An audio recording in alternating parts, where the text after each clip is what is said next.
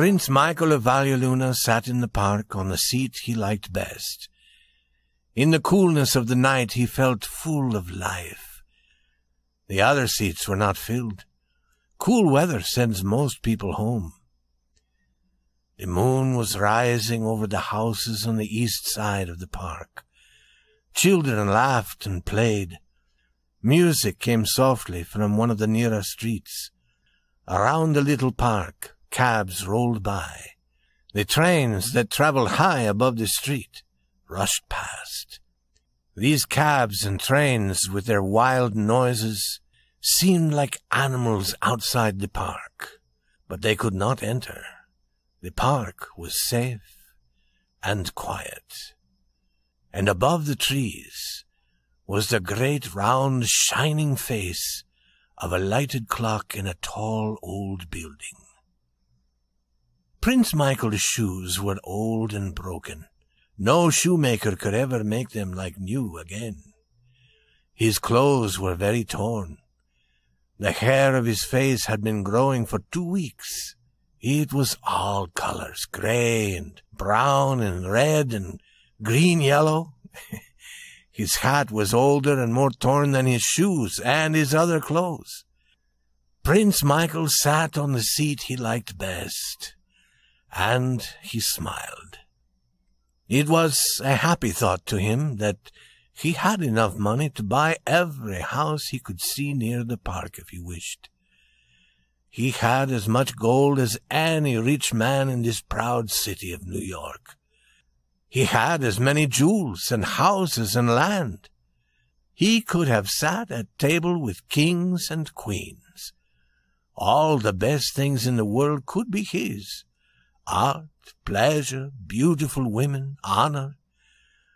All the sweeter things in life were waiting for Prince Michael of Valleluna, whenever he might choose to take them. But instead, he was choosing to sit in torn clothes on a seat in a park. For he had tasted the fruit of the tree of life. He had not liked the taste.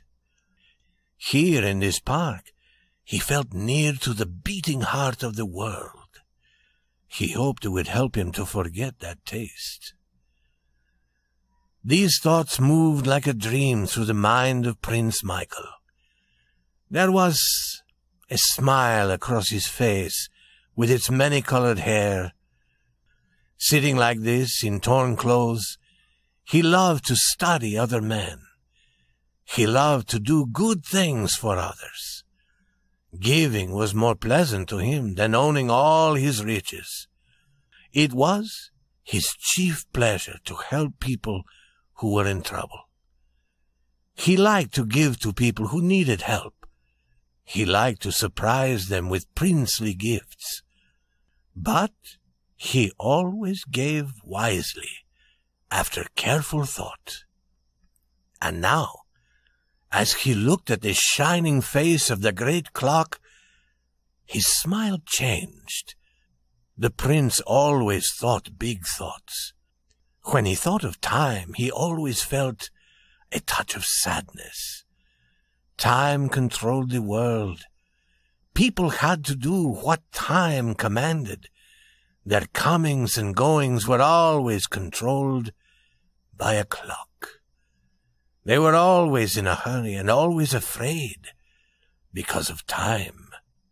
It made him sad. After a little while, a young man in evening clothes came and sat upon a seat near the prince. For half an hour he sat there nervously. Then he began to watch the face of the lighted clock above the trees. The prince could see that the young man had a trouble. He could also see that somehow the clock was part of the trouble. The prince rose and went to the young man's seat. "I am a stranger, and I shouldn't speak to you," he said. "But I can see that you are troubled. I am Prince Michael of Valleluna. I do not want people to know who I am. That is why I wear these torn clothes. It is a small pleasure of mine to help those who need help. First, I must feel sure they are worth helping. I think you are. And perhaps your trouble may be ended if you and I together decide what to do about it." The young man looked up brightly at the prince, brightly, but he was still troubled.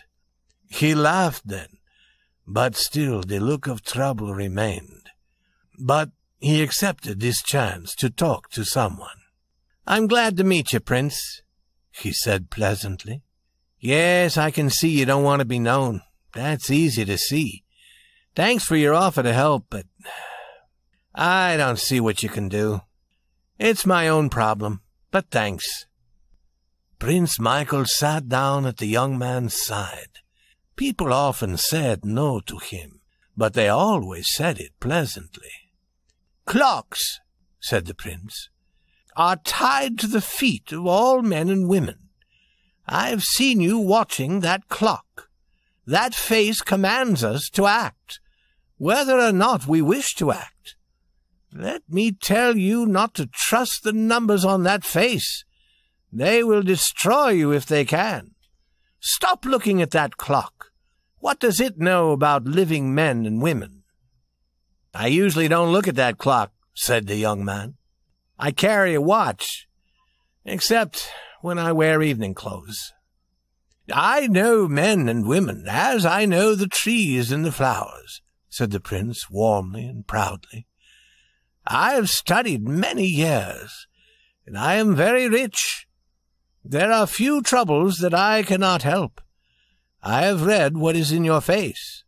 I have found honor and goodness there, and trouble. Please accept my help. I can see that you are wise. Show how wise you are. Do not judge me by my torn clothes. I am sure I can help you." The young man looked at the clock again, and his face grew darker.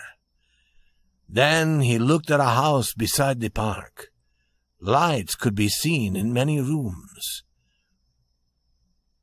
10 minutes before 9. 10 minutes before 9, said the young man. He raised his hands and then let them fall as if hope had gone. He stood up and took a quick step or two away. "Remain!" commanded Prince Michael. His voice was so powerful that the young man turned quickly. He laughed a little. "I'll wait 10 minutes and then I'll go," he said in a low voice, as if only to himself. Then to the prince he said, "I'll join you. We'll destroy all the clocks, and women too." "Sit down," said the prince softly. "I do not accept that. I do not include women. Women are enemies of clocks. They are born that way. Therefore, they are friends of those who wish to destroy clocks. If you can trust me, tell me your story." The young man sat down again and laughed loudly. "Prince, I will," he said. He did not believe that Prince Michael was really a prince. His manner of speaking proved that. "You see that house, Prince? That house with lights and 3 windows on the 3rd floor? At 6 tonight, I was in that house with the young lady was going to marry. I'd been doing wrong, my dear Prince, and she heard about it. I was sorry. I wanted her to forget it. We're always asking women to forget things like that, aren't we, Prince? 'I want time to think,' she said. 'I will either forget it forever or never see your face again. At 8:30, she said, 'watch the middle window on the 3rd floor of this house. If I decide to forget, I will hang out a long white cloth. You will know then that everything is as it was before, and you may come to me. If you see nothing hanging from the window, you will know that everything between us is finished forever.'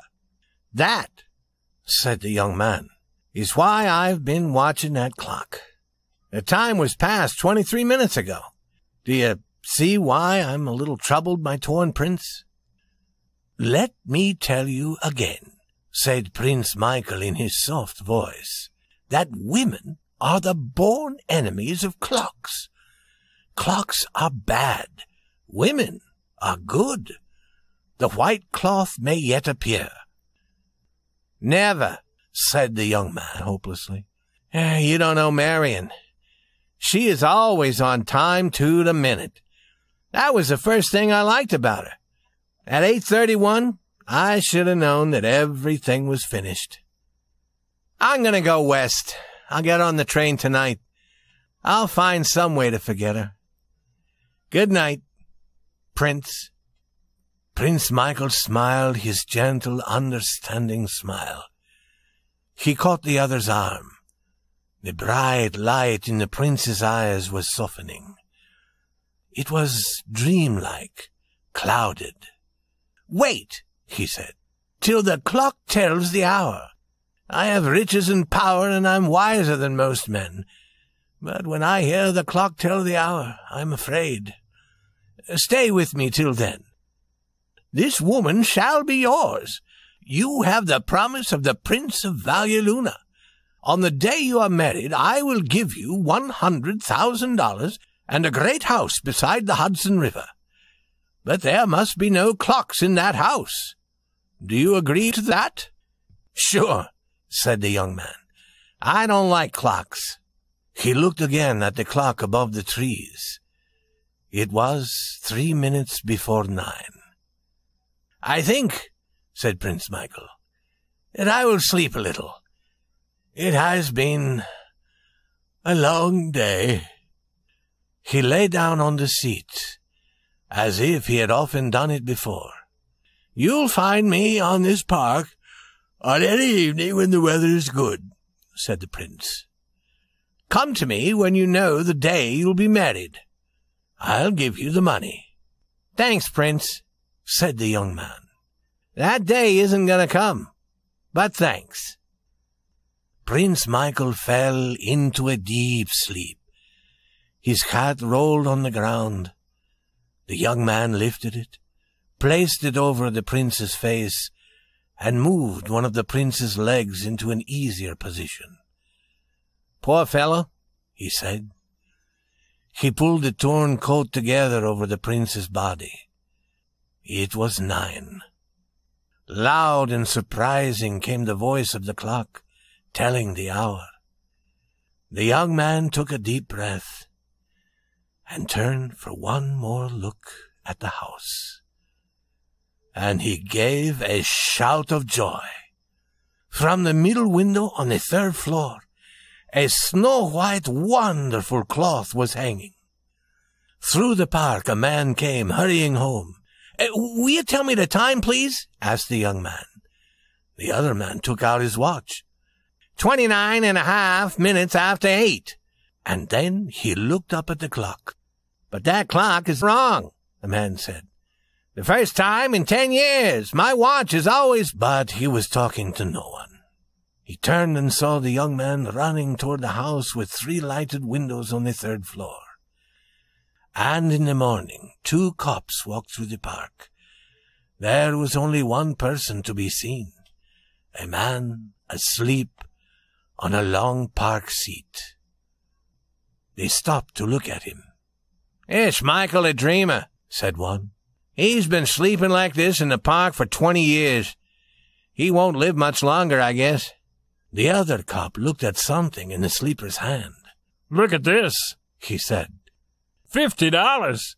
I wish I could have a dream like that.